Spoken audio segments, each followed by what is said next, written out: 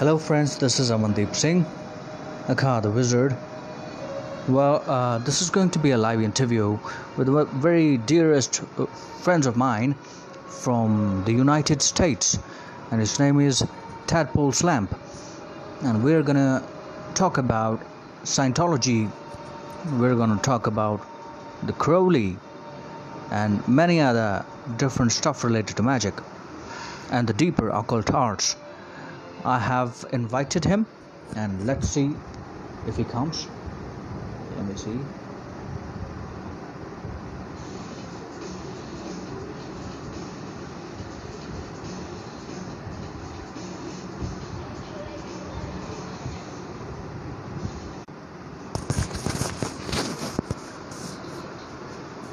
So we're here waiting for Tadpole Slamp.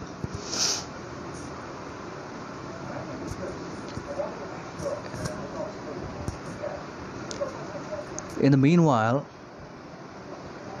I would like to discuss something about myself.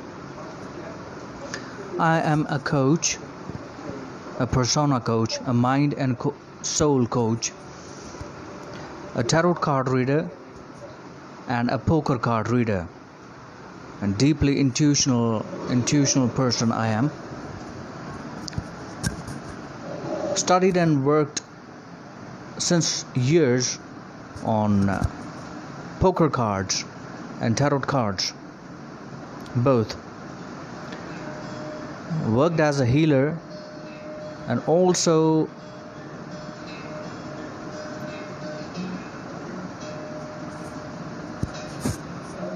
worked as a sadhak.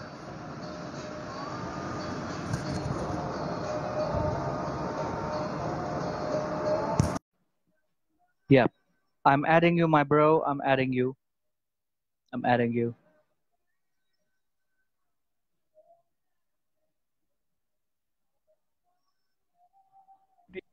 Well, hello. Hello. Finally, we are here, Tadpole, and we found a way to do live together. So, hello everyone. Let's do this live, and there are a lot of things that we are going to discuss together.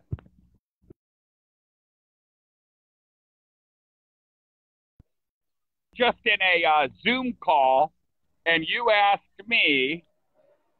I love the snowflakes or whatever those are. I don't know how you got those in your living room. Must be one of those modern marvels of technology. We were just in a Zoom call, and I was smoking a smoke, and you asked me whether I was enjoying my smoke, and I said yes. You remember that? Yeah, exactly. Okay. So right now I'm drinking a cola. You want to ask me whether I'm enjoying it? Yeah, definitely. It seems like you're enjoying it. I am. You surmised correctly, Mr. Singh. So, my bro, you're looking like Gandalf, the wizard, the great wizard. And no, not like Gandalf, actually. There is another friend of Gandalf who is more into wilderness, and he's more towards the nature. And that guy, your energy identifies with that wizard, much more towards like a druid, like a deeper man towards nature. Last time we had. The thing is with, hold it, when people start bringing up druids, the first thing I feel tempted to say is really nobody really knows what they were into other than trees. Yeah. Which, by the way, that reminds me of the whole Tolkien reference with the walking, talking trees, and then Monty Python. We are the trees that they meet.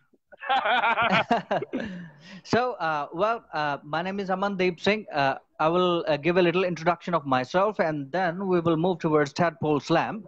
We're going to do a little interview in which we are going to discuss his energy and his knowledge about Scientology, because nowadays in India as well, latest thing has come up, which is Scientology. So we're going to know firsthand what Scientology actually is. And what is the teachings. What are the teachings of Ron Hubbard? H.P. Lovecraft, maybe, Well, and we'll see where this talk goes. okay. Yeah, yeah, surely, surely, mate. I'm totally into this, and Uh-oh.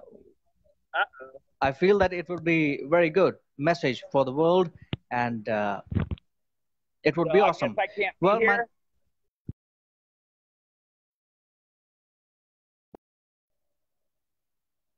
yeah, are you able to hear me?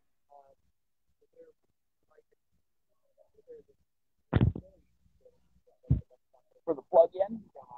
And as far as that, I'm going to pay like $1, which is more than what it would be worth. You know? Yeah.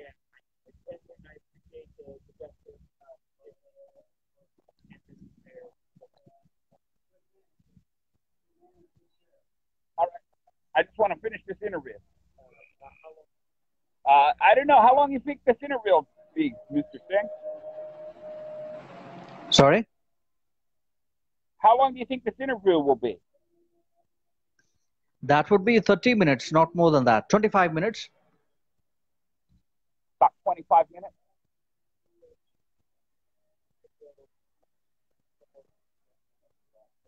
Uh-huh. Okay. Okay. All right. So All right. everything is okay now? Yeah, at least for the time being. Okay, okay, no issues. All right.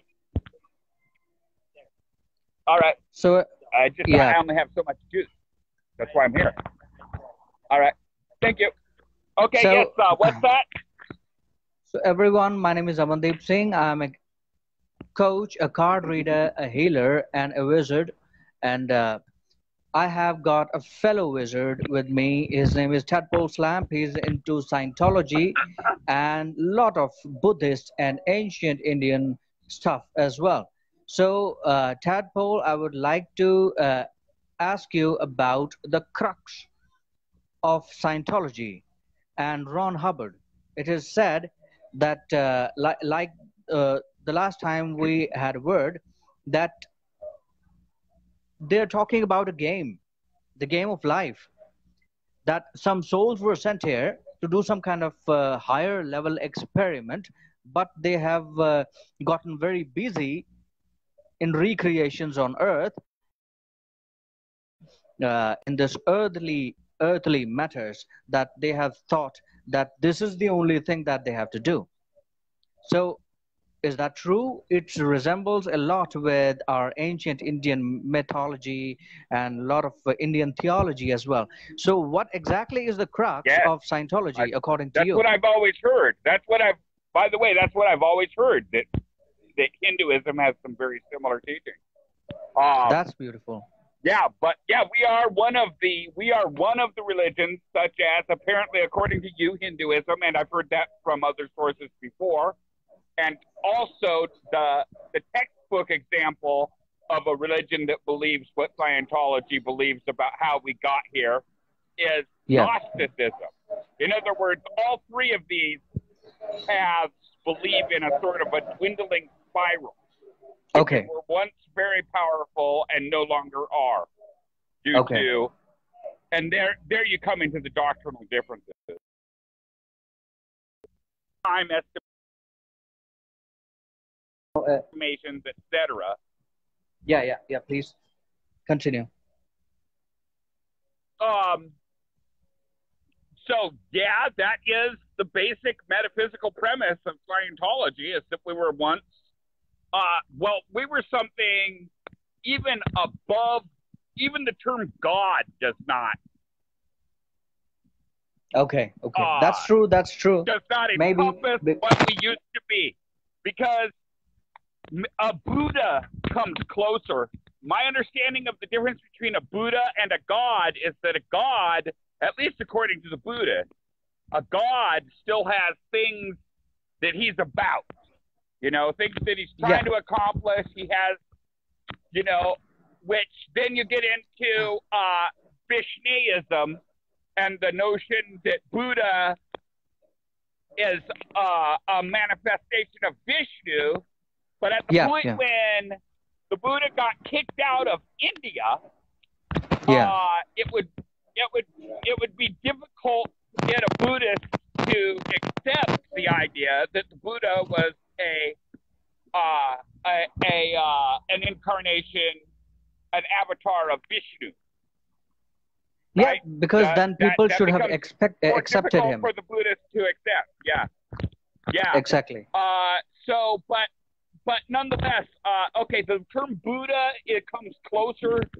Basically, we were all part of what you might call the life force. Yeah, That was the first thing. The first thing that happened was that some of the life force separated from the overall life force that pervades yeah. infinity. Be, And over eons of time, it was just, I mean, at first there was no even time exactly. concept. And just over eons of time, one agreement after another got us into smaller and smaller games. That's the basic metaphysical premise of Scientology. Exactly, exactly. And this is what my book, The Game of Primal Forces, is all about. I don't know how it came to me, but there is a very good friend of mine. He is a high level Golden Dawn. And he left Golden Dawn and he started his own journey towards life. He came to India and married an Indian girl as well. Very good friend of mine. We had Uh-huh. a couple of beers together as well. And he is a guy who is doing all kind of rituals, and he's going to set up some stuff in India as well. And he's going to be here Mm-hmm. for his lifetime now.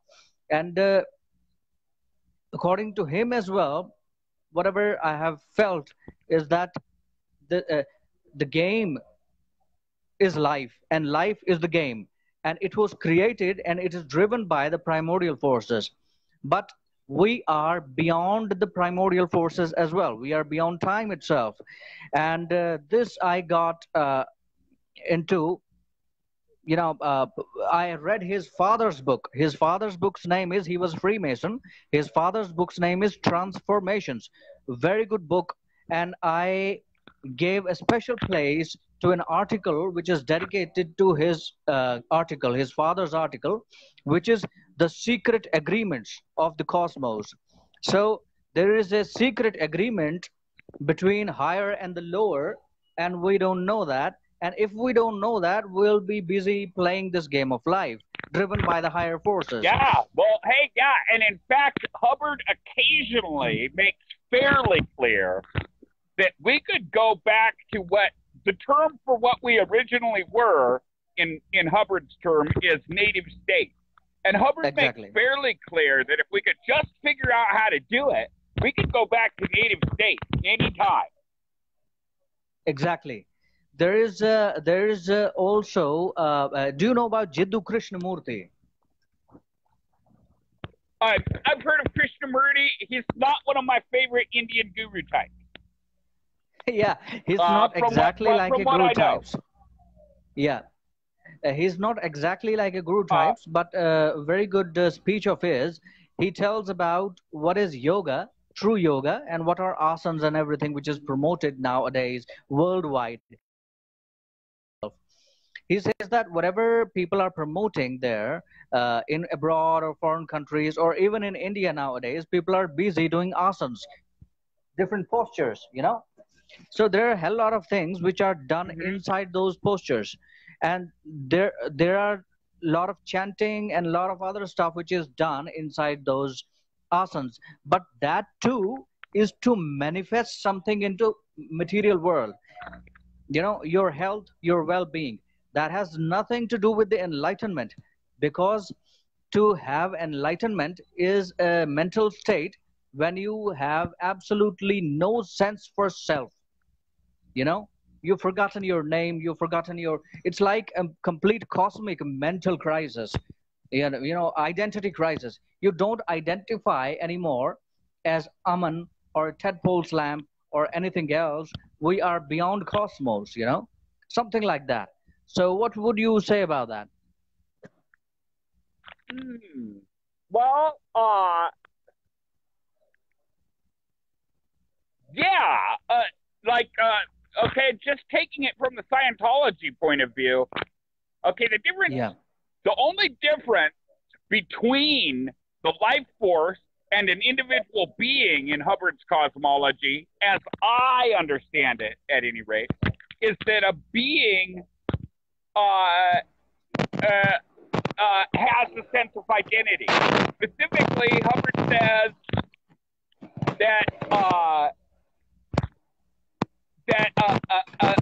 a spiritual being is an awareness of awareness unit. It is aware, and it is aware that it is aware. yeah, yeah, yeah. Something like mirrors between mirrors between mirrors. It has no. It said, and he says that this being has no location, in time and space, no smell, no motion. In fact, it's the universe that's in motion. It's we that are perfectly still, which is very close, I believe, to the idea of Atman in Hindu philosophy.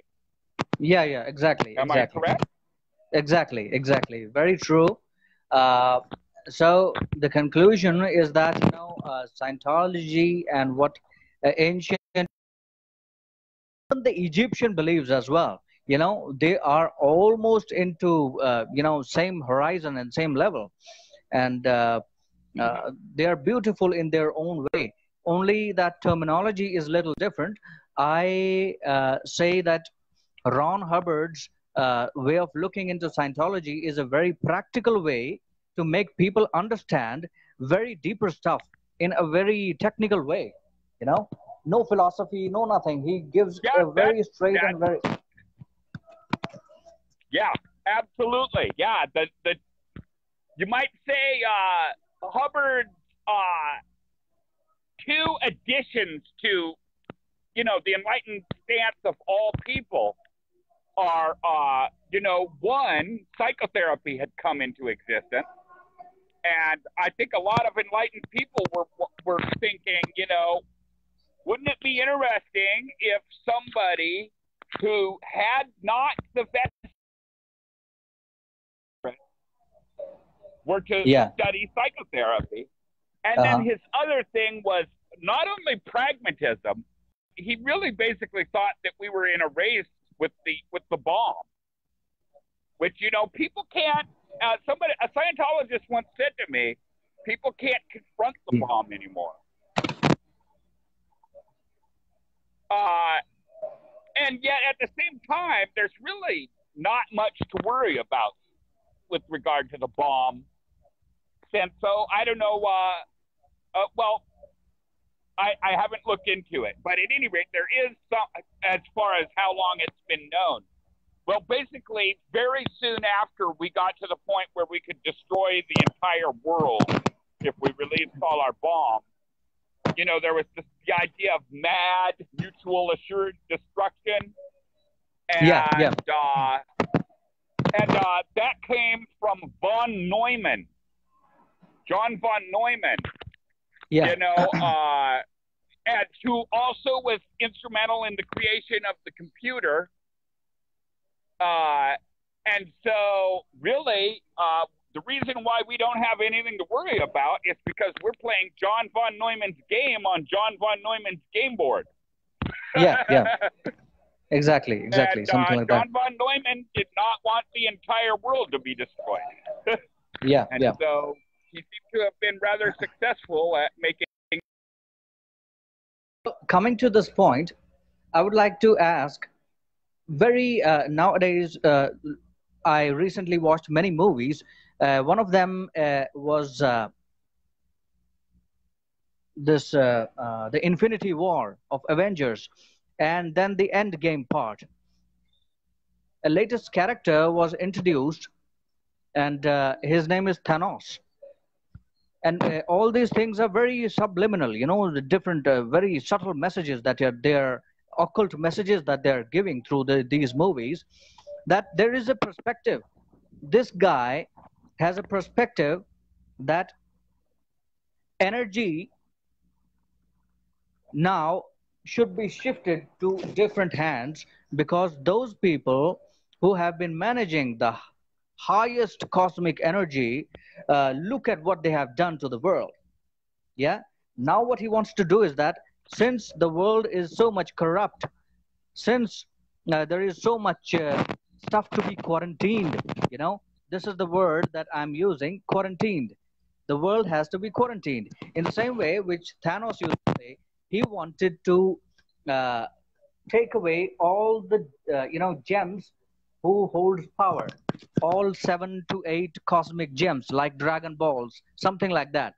So he wants to grab all of them and he wants to destroy the world and alter it and recreate the world once again and give a chance to a newer world. Do you think whatever has happened to the world right now, world still deserves a chance, or it should be okay if it can be quarantined by the higher energy? I'm I'm against that. There's some exact technological Scientology stuff for why that's just uncool. That is an example of a suppressive person. The basic thing that's wrong with a suppressive person is two things. One, they had a lifetime where everybody was against them. So now they're under a computation that the only way to save everybody is to kill everybody.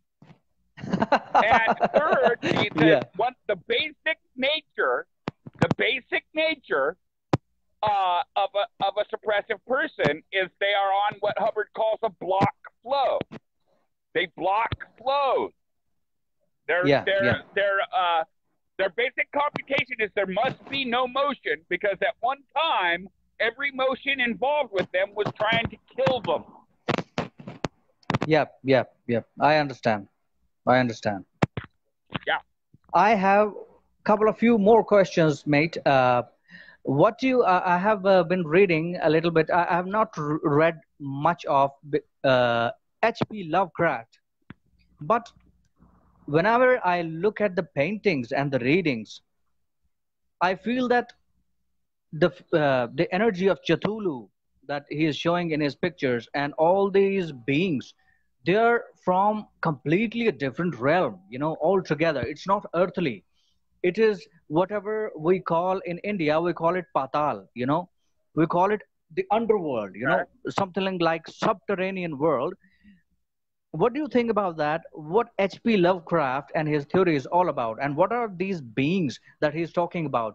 Are there any beings? Do you think there are any beings inside Earth which are hibernating like a big gigantic animal or something like, and many beings hibernating under Earth, and they might quarantine the Earth when it's the time? Can this be a reality? Well, hey, you may have heard the idea recently called prison planet. Yeah. L. Ron Hubbard, as far as I know, L. Ron Hubbard invented the idea that this planet is a prison planet. I love this idea because, this is a prison planet. I have not run across any other person before Hubbard making the statement that Earth is a prison planet. But now you got like Alex Jones saying that, and I've seen a few other, people say that. Yeah. So, it is a kind of prison planet, you can say that, according to Bhagavad Gita as well. But but it also, Bhagavad Gita also talks about 29 different underworlds and hell realms, something like hell realms. So what do you think about? There's schools of Buddhism that have the exact same notion too. Exactly. There's different counts. But one thing I like about India, both Hinduism and Buddhism, is they are nowhere near as obsessed as we in the Western culture have been on the subject of various hells and various heavens and whatnot. Yeah. They're nowhere near as obsessed as we have been. Exactly. But we just got wacky on the subject. Go ahead. I totally agree with that. I totally agree with that because in India, nothing is declared, you know. Even the god is not declared that, yeah, he is the final god. In Shiva Puran, like we had a word earlier as well, in Shiva Puran, you will find Shiva is the highest being. In Vishnu Puran, you will find Vishnu is the highest being. In Brahma Puran, you will find the Brahma is the highest being. So, what is the reality? They are giving you a clue, like a code, that Brahma, Vishnu, Mahesh is all one being. It's all one energy, just bifurcated into three parts. And it's a very old formula of genesis, operations, and destructions. It's a triangle, it's a formula. And without that, time Yeah. is not going to run. So 3 points are at least required to make any enclosed figure in mathematics and any enclosed And time. by the way, Hubbard has a concept that he readily admits he stole from Hinduism, Yeah, or okay. cites that as a prime set of people that knew the same thing he did. He calls it the cycle of action. It's create, survive, destroy. Okay, okay. But Yeah. looking So at creation, Brahma, survival, Vishnu, destroy, Shiva, and another thing that's interesting is Timothy Leary's yeah, okay. and his whole formula of turn on, tune in, drop out. Well, turn on is Brahma, tune in is Vishnu, and drop out is Shiva. Yeah, yep, yep. That's beautiful. That's beautiful. That's interesting. That I didn't knew that. That's a new concept to me. But Yeah. what do you think about these infernal beings like Cthulhu? I mean, nobody has given any kind of beings. So my E- answer is I don't. yeah, So I told you I was going to have a hard time riffing on the subject of Cthulhu. I really don't care. It's not that I'm so much a white magician. To me, all of that stuff, I call that stuff lunacy. lunatic. I call it lunacy. Yeah, yeah, I okay. call it, when Christians get obsessed with the devil, I call that lunacy. Yeah, yeah. When people get caught up in Cthulhu crud, I call it lunacy. It's worship of the moon, worship of the irrational. Yeah, yeah. And That's I more don't. about I don't worship the imaginations and irrational. feelings. It's more Yeah, like worship of imaginative. it's not it's it's not that it's not that reality is sweetness and light. It's just that reality is clear. If That's you've true. ever That's been in true. a situation where you have to survive, to use a Hubbard term, reality is clear. If you've ever been in a situation where you have to survive, all that matters are the factors involved in your survival. So if there's ever Exactly. a time when Cthulhu beings are the factors involved with our survival, we can deal with that when it comes. I'll cross that bridge when I find it. That's good. That's good. Well, very clear Reference to a Duran ideology. Duran song. Very clear ideology. Reference to a Duran Duran song. Yeah. Duran Duran song was about Cthulhu as well. Yeah, Duran Duran song. No, but it has that line, I'll cross that bridge when I find it, which is a play off. I'll cross that bridge when I come to it. Oh, okay. I would love to listen to that song. Can you please send me this link after this interview? Sure, no problem. Well, there's one last question of mine. In our lives, Didn't you want to talk about Crowley? yep, yep. We'll cover that next time because I think that Crowley, because Okay. I and you both like Crowley in his different deeper ways, it can be a little longer concept to talk about. So one last thing, Okay. like different occultists have come across different situations in life, and hence they develop different rituals, different ways of life, basics being the same, but their rituals, their way of handling things, and uh, it differs a little bit. In this journey of life, they also have seen a lot of identity crisis and lot of mental illness as well. And since a long time, Mm-hmm. even in India and even in abroad, occultism, magic, spells, and mental illness was interconnected. I mean, spirit possessions on people, and when doctors are not able to identify one disease, sometimes it is said to be some kind of spirit possession, or it is causing problems to person.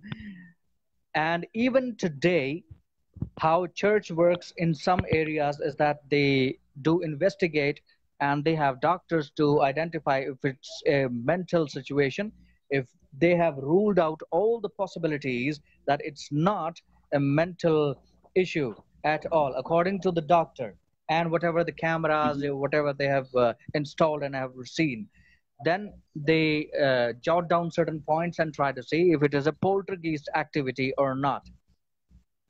Mm. So currently, I'm making certain uh, interviews and certain videos of different people that I'm working with in Hindi, in my local language.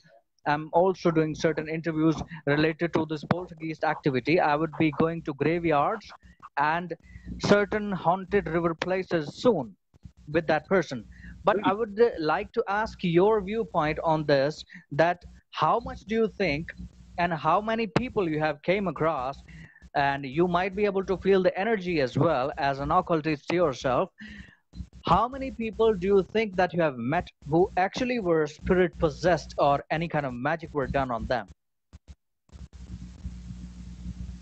Wow. It's only within the last few years that I've actually gotten involved with others in the occultist community. Uh, I don't think people I've met in the OTO are having psychological problems, and Okay. especially not the AA. So there might be a little bit of paranoia in Scientology, but like the biggest names in chaos magic on Facebook, a lot of them seem a little unstable to me. And I'm not going to name any names or anything, Yeah. but a lot of them seem like they might be a little on the unstable side. And then I'm not sure if you're familiar with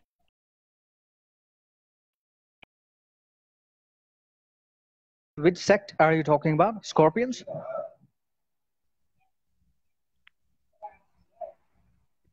the Discordians. Have you heard of the Discordians? Oh, Hail, Iris, and Discordian goddess. Yep, I have heard Yes. about that. Yeah. They're just a little on the hateful side, and that's understandable. It's kind of they say, have you heard of the Church of the Subgenius? No, no, I haven't heard about that. No, That's you a new haven't. concept for me. Oh, okay. Yeah, that's the Church of the Subgenius is the worship of Bob, or perhaps the praise of Bob. And who is Bob? J.R. Bob Dobbs, the original smiling pipe smoking salesman.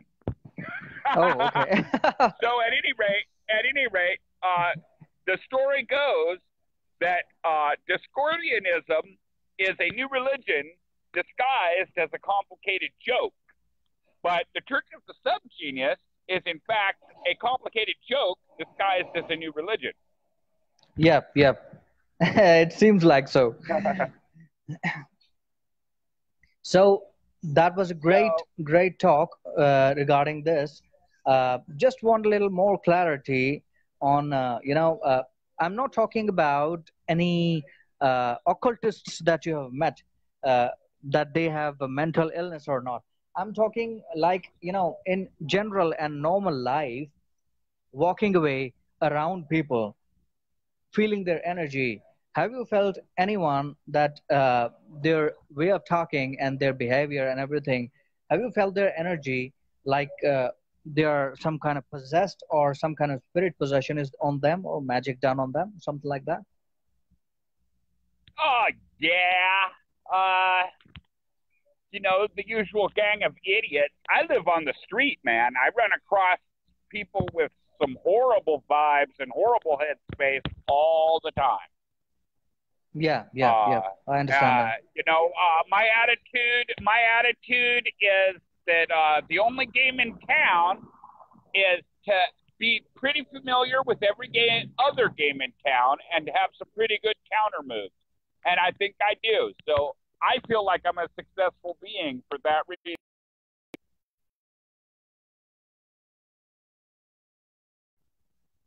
If you understand. That's great. That's great. That's nice and a beautiful way of balancing your mind. Yeah, I understand that. It's a nice way to balance our mind, and at last we should be happy, and mind should be balanced.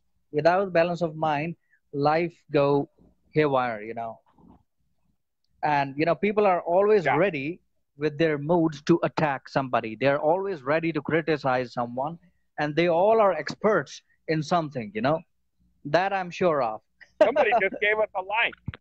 Somebody just gave us a like. Yeah, but I'd like to, you know, I do have a touch of liberal, even though I have much more respect for libertarianism than your average liberal. But the liberal distrust of military-minded people has some basis.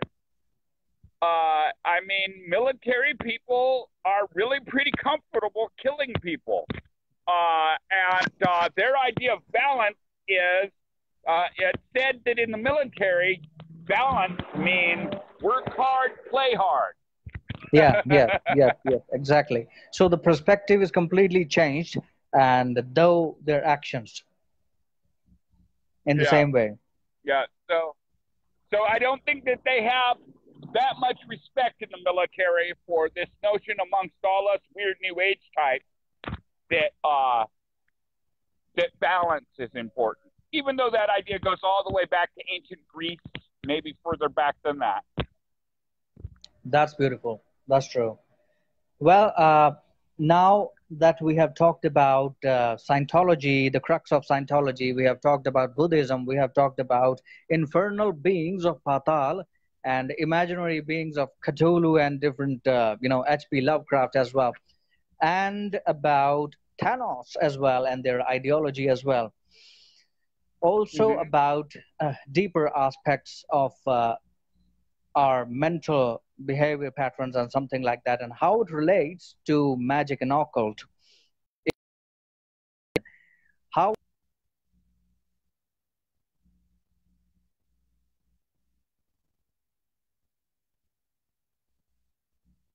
and what should be their way of life and way of mind. I mean, something related to emotional management as well. So I would like some words from you to conclude it. Sure. Oh, you want a final concluding set of words? Well, what suddenly strikes me as the most important thing to say is don't listen to St. John the Mushroom Head when he starts talking about the revelation. Listen to St. Paul when he says, diligently work out your own salvation. Yeah, yeah, exactly, exactly, exactly. That's beautiful. That's beautiful. I think is it from Bible? Yeah, that's from the Bible. It's somewhere in one of the letters of Paul. Yeah, that means it says, and I have seen this quote in some movie as well, and it's a beautiful. It strikes my heart that everybody has got to work out their own salvation. Yeah. That's Yeah, beautiful. yeah, That's that's beautiful. one of the things Hubbard says in the introductory Scientology interview that people can see. He comes across as pretty much a schmaltzy 1950s used car salesman, but one of the things he says is I believe we are here to get off this planet. We're here to get out of here. That's not exactly word for word. So paraphrase. Understood, and it was beautiful. So at the end, I would like to say Namah Shivaya Adesh. So you can repeat it in front of me, and let's bless everyone so that they can be happy. Namah Shivaya, Namah Shivaya, Namah Shivaya, Namah Shivaya, Namah Shivaya. Just 3 times and Adesh. That's beautiful. And my name is Amandeep Singh. I had interviewed Tadpole Slamp, lot more to come with him. Today we discussed Scientology, H.P. Lovecraft, about human psychology a little bit, and Buddhism and meditation and a lot of other stuff. Lots more to come. Thank you very much. You have a great day. Bye-bye. Bye-bye. Bye-bye, Tadpole. Namaste. Bye-bye. Namaste. Let me see how I get off of this. That's beautiful. Surely.